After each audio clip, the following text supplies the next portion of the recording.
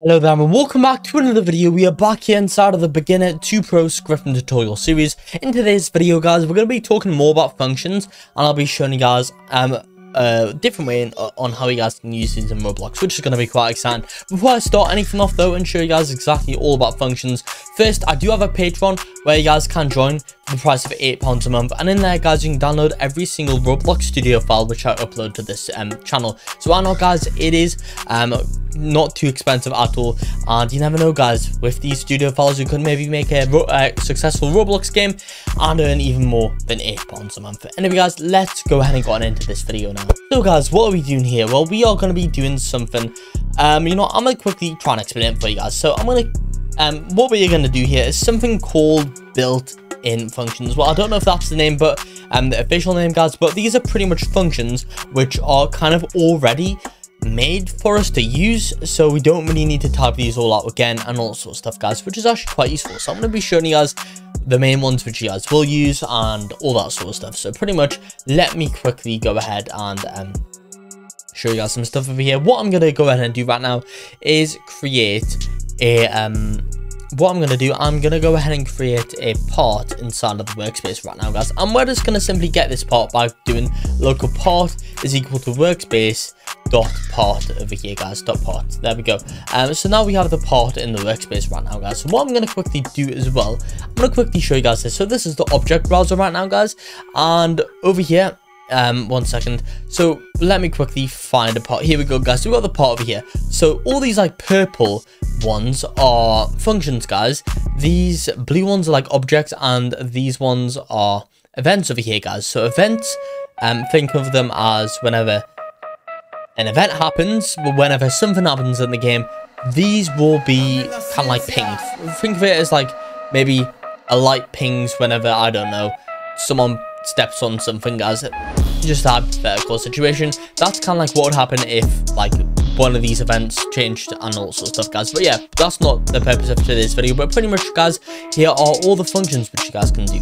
So for example, we have the clone function over here guys, so we could do local parts clone, and we could do part and then colon clone. When you guys do use functions over here, you'd always use a colon, and as you can see over here guys, here are all the different functions which you guys can use for a part. So if we clone this guys, then we can do part clone dot parent, and we can set this to the workspace over here guys. So as you can see, we only have one part in the workspace right now guys, but if we go ahead and do this again, then we will have, hopefully once the script goes ahead and works, as you can see, right, never mind guys, 1 second, is this gonna work? Never mind, sorry, it's because I didn't do part clone dot parent.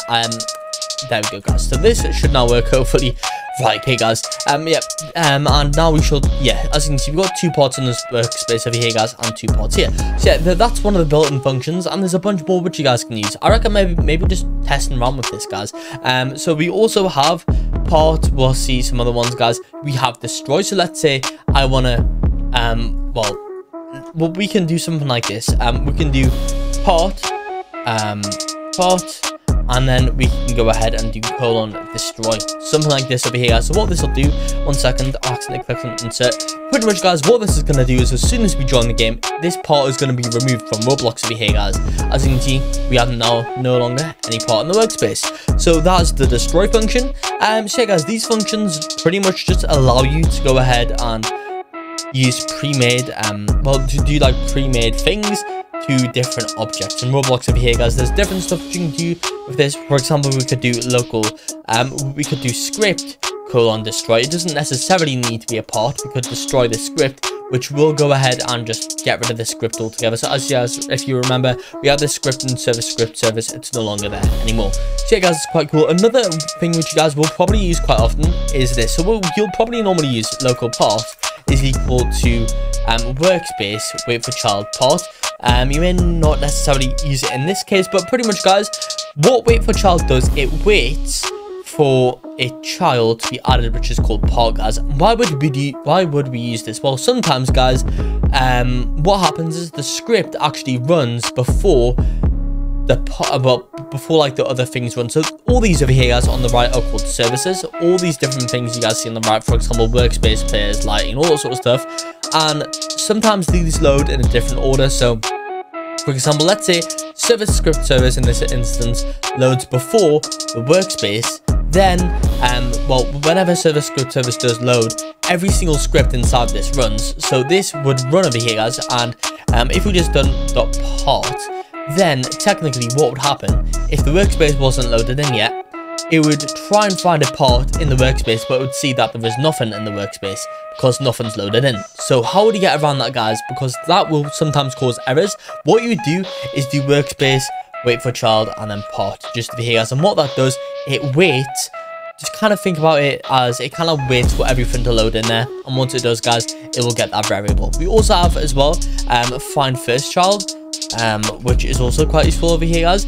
And there's find first descendants. There's so much stuff here which you guys can use, and if you guys ever want to, all you can do right now is just go to view, click on object browser, and if you guys click on this, you'll actually see a summary over here, guys, of what these all do. So if you guys kind of want to experiment around that, feel free to, guys. We'll be, of course, going over a lot of this stuff in future videos, guys. So you'll be getting used to like all the built-in functions later on, guys. To be fair, there are so many built-in functions, even I don't know what they all are. I've never used, probably only used like, I'm not even 10% of them, guys. There's so many, so don't expect to learn them all, guys, but there will be a few main ones which you'll notice popping up here and there, guys. But yeah, that's gonna be it for this video right now, guys. Like and subscribe for more.